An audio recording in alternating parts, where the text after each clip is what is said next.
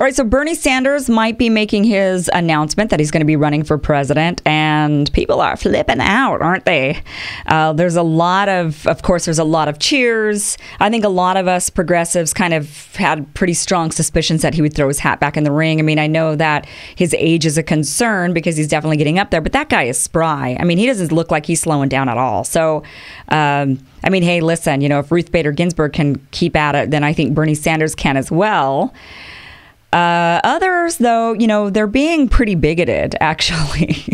for the party that's not supposed to be the party of bigotry, I mean, they're being quite bigoted when it comes to Bernie Sanders. They're like, he's too old. Okay, ageism. Or, the party doesn't want another white guy. Didn't they learn anything from the midterm elections that people are looking for change? So we're saying now that the change we're looking for is just like a color of skin, gender, and age. That's the change that we're looking for. Completely missing what the progressive movement is about. I mean, blinded to what it's all about. They really just thought that people, I mean, genuinely, people think that people voted for Bernie Sanders and followed Bernie Sanders because they were misogynists who didn't want to support Hillary Clinton. I mean, that's what they actually think. They do not understand.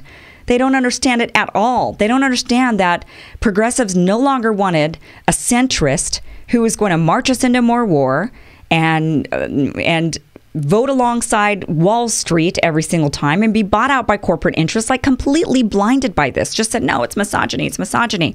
And look, they just want another old white guy. And that's what it is. I mean, just blind. So there's a lot of pushback here saying, no, we don't want this white old guy, a bunch of bigotry going on, which is absurd. And then I've noticed a lot of people pushing back. And this is what I really want to talk about in this video. I mean, there's a lot of people criticizing a lot of things about Bernie Sanders, but in particular, I want to talk about the pushback against his money. So Bernie Sanders is not a wealthy guy. I mean, we're not talking millions and hundreds of millions of dollars, which some members of Congress and some senators have. There are some who are extremely wealthy in the hundreds of millions of dollars. And there are people that even have 60, 70, 80 million dollars and $20 million. And Bernie Sanders doesn't have that level of money. But the big thing that people kind of say is they push back on him for his policies of being for the people. And I'm not talking about Kamala Harris's slogan. Bernie Sanders truly being a fighter for the people, truly being a person who wants really to rebuild the middle class and bring the American dream back to people. They seem to think that sentiment doesn't fall in line with having money or making money. And they want to push at him and say, oh, really? Yeah, here's this guy. And look at him. He's buying his fourth house. What a hypocrite. Okay. Having the idea of Medicare for all, universal education, Green New Deal, getting money out of politics, the big one, getting money out of politics. None of those are against making money. We want you to make a lot of money. A lot of money. I want you to be able to buy 5, 6 homes and 40 cars and go on every single luxury vacation your mind could imagine. I want you to buy all the fancy clothes in the world, and I want you to eat at all the fancy restaurants. I don't want you to not do those things or not have those things. I want you to have those things, and I hope you have those things. I hope you get those things. Because for one, when you do that, when you make all that money and you start spending it, you are putting it back into the economy, and that is great. You're going to go out there and you're going to live a life of luxury. You're going to buy 40 cars. You're going to put them in your fancy garages from all the fancy homes you build. You're going to be doing all of that, and no one is telling you you can't have that. These policies, these progressive policies, are not against you having a ton of money, and I mean a shit ton of money. You can get all the money. I want to be rich too. I mean, look, I want to be rich. I want millions of dollars. But I also want Medicare for all. I also want universal education. I also want, a Green New Deal and money out of politics. I want all of those things. And guess what? You can have both. I know it's mind-blowing. What? You can have both. The question is, after you have bought all the homes you could buy, and after you've bought all the cars you could drive, and after you've bought all the fancy clothes you could wear, and you've eaten all the steaks you can eat, what do you do with the rest of the money? The rest of the money that you can't possibly spend. You've already bought your yachts, you've already bought your boats and your cars, and you've already bought, you've already paid for everything you possibly can. What do you do with all the rest of the money? You know what rich people do? They sit on it, and they don't dump it back into the economy. Maybe they donate a little. Maybe they start a little venture and they put some money into that. But largely, they sit on their money. Now, if you're going to do those things, like put your money into charity or dump your money into a business, great. Guess what? That's not part of the taxation plan that progressives are talking about. That would be something that's considered before the taxation kicks in. The question is, what are you going to do with all that extra money that you literally cannot spend? I mean, it's just more money than you could ever spend.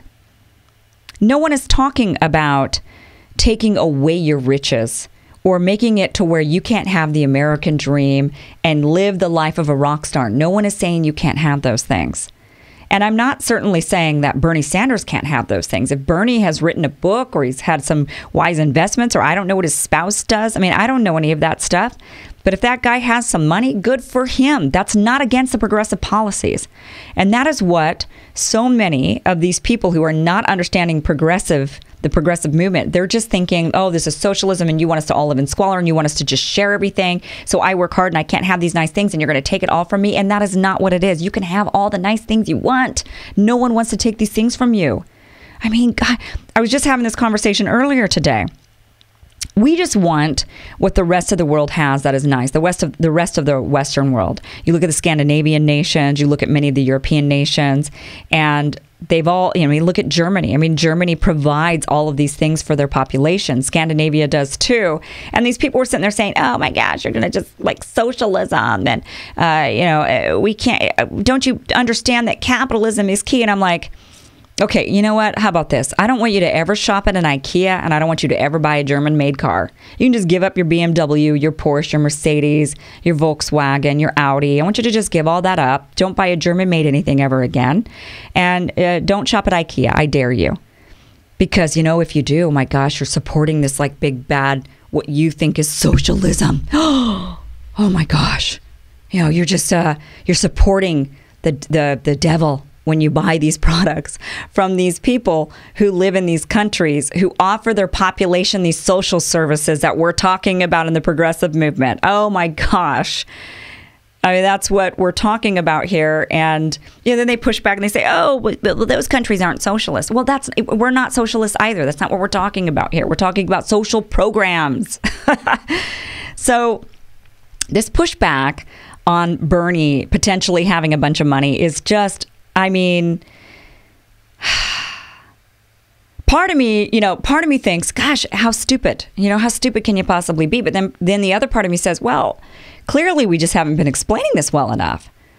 I mean, maybe that's it. Maybe we're just not getting the message out there. Maybe we're really, maybe we're just failing at the explanation, and that's why they don't understand.